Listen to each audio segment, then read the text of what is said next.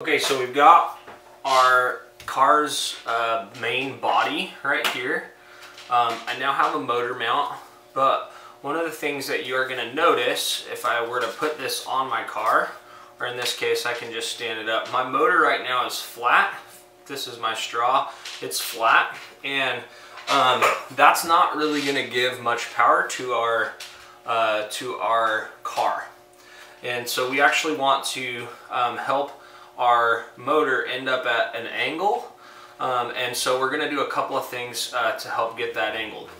The first thing, okay, if I'm thinking about this, my M is at the top, this is my M part, and my bottom, I am going to make an angled cut along that bottom side.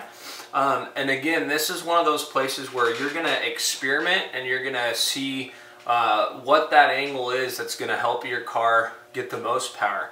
If it's angled a lot, that might do something. If it's angled a little bit, that might do something. So you guys are going to get to experiment with that a little bit.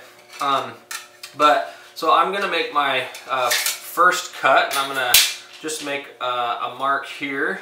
If I am making that mark, this is on my edge of the M that opens up. That's a good place to make your mark. So that's where I will do that, and I'm gonna make my mark right there. And then I'm just gonna draw an angled line from one corner, this bottom corner, up to that mark that I made. And again, you guys get to experiment a little bit with what that angle looks like.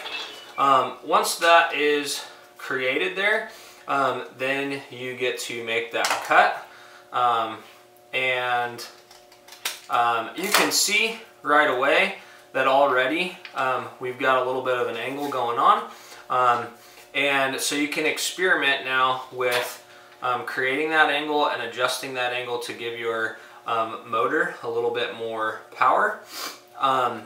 The other piece that you can do is you can make a similar cut, this time going up to that M side. So I can make my second cut up to the M side there, and that will also help give it a stronger angle. So I can do that here. Again, I'm going to just make a quick straight line, and then make my cut.